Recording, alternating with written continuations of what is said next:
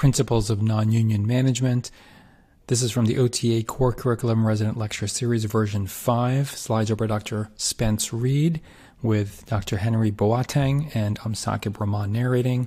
And this is our second video from the slide deck. In the first video, we already covered basic principles of non-unions, why non-unions occur, how you should work them up. And we also talked a lot about mechanical environment and strain theory, and especially shear strain, and why that's important. And we kind of finished talking about analyzing your non-union. So I'm not going to go through these step by step, but I did want to start off this video by recapitulating this assessment. And let's now get into some cases. So here's a 32-year-old healthy male with a closed fracture of the distal tibia shaft extending to the metadiaphyseal region, as you can see on these AP and lateral images.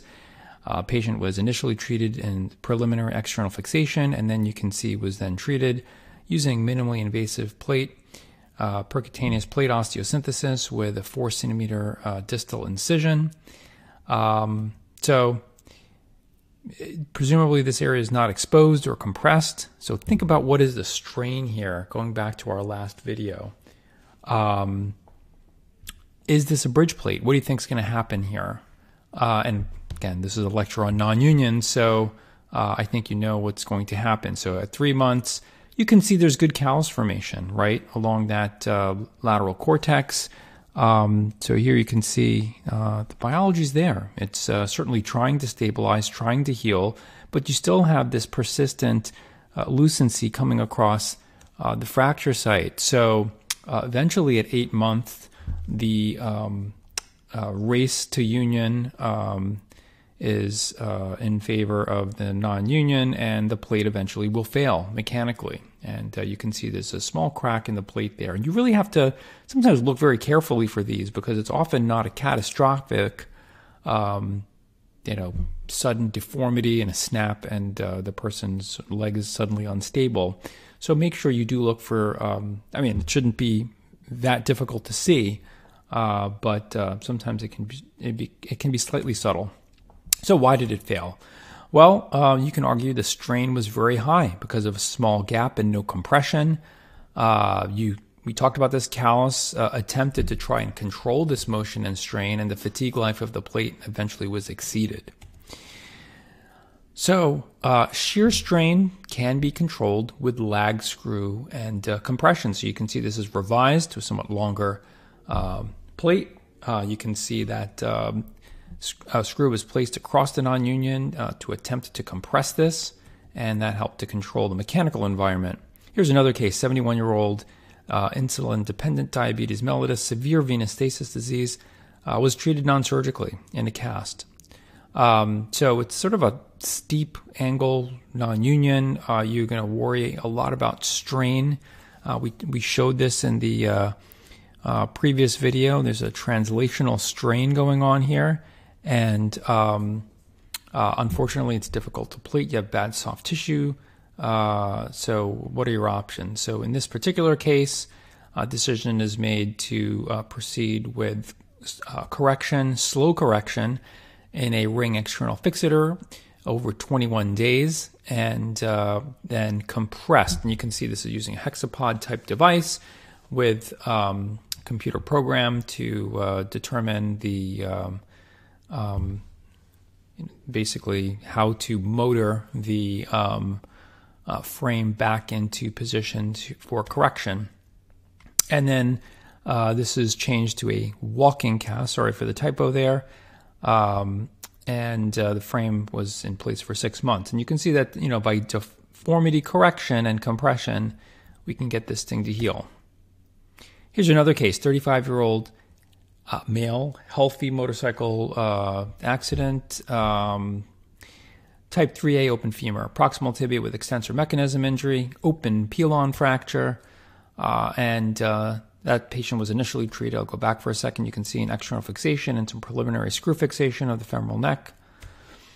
Then goes back for open reduction, internal fixation of the femoral neck, retrograde femoral nailing, Here you can see a sliding hip screw device also being used and probably maybe linked there, or perhaps the screw is behind the device. But nevertheless, the ring fixator is extended across the knee to protect your extensor mechanism repair. We talked about that as being one of the injuries.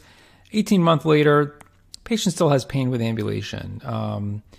The patient has 0 to 110 degrees range of motion of the knee. No infection has been diagnosed. The femoral neck's actually healed. But you can see the diaphyseal nonunion of your open femoral shaft fracture. So well aligned, presumably reasonably stabilized, but still did not go on to heal. So this was treated with reamed exchange nailing of that retrograde femoral nail, and then additional compression plating. So you can almost see like a wave plate type design here to accommodate around the attempted callus formation, and then compression with no autogenous bone grafting, just used a demineralized bone matrix material. And 4 months later, you can see a combination of the exchange nailing, which presumably may deliver some autogenous graft into the site, in addition to, I don't know if the nail was upsized here also, but certainly a lot of additional stability with that additional plate. Difficult to do when you have a nail in place, but as you can see, can be done. Here's another case, 55-year-old non-union after an osteotomy. And you can see there's some broken hardware here, so you have to do some deformity analysis and, consider in both planes center of rotation angulation. In this case, the fracture was not even opened. This was treated with distraction again and deformity correction. And by doing that, the bone in that fracture gap undergoes metaplasia. The tissue in the fracture gap undergoes metaplasia into bone. And with that alignment corrected, the strain is controlled by the frame, and this goes on to heal. Another case, 44-year-old woman, 18 months status post-closed pilon fracture. Infection workup is negative. So here you got deformity. Perhaps you need to restore biology as well. We certainly need to stabilize this a little bit better also. So a lot of issues here to address. So you do your deformity analysis, and we won't go into that in detail here, but you find your center rotation angulation. And in this case, you actually have to create an opening and a closing wedge as shown there. And here you can see there's also autograft going to be placed at your opening wedge, and plate fixation. And 2 years later, takes a while, but eventually with deformity correction, bone grafting, this goes on to heal. Still have some pain, but certainly an improvement from where that started. Okay, so we're going to pause here, and we will pick up talking about fracture gaps, bone loss. Not too much about bone loss, but we'll get into sort of distraction, osteogenesis. We'll talk about infection in the next section. Thanks.